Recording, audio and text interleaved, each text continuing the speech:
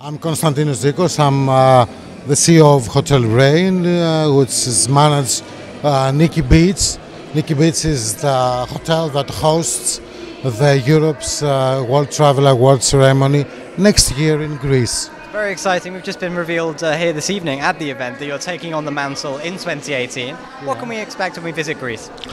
Look, something we're very proud that HotelBrain is going to host this in an amazing hotel that we manage in this country.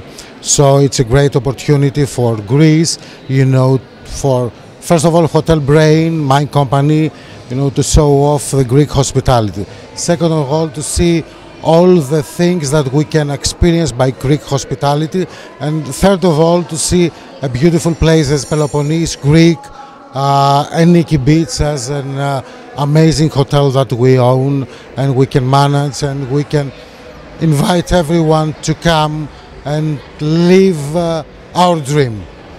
It's obviously been a very successful evening for you here tonight in St. Petersburg as well. You picked up a number of trophies. How does it feel to have won?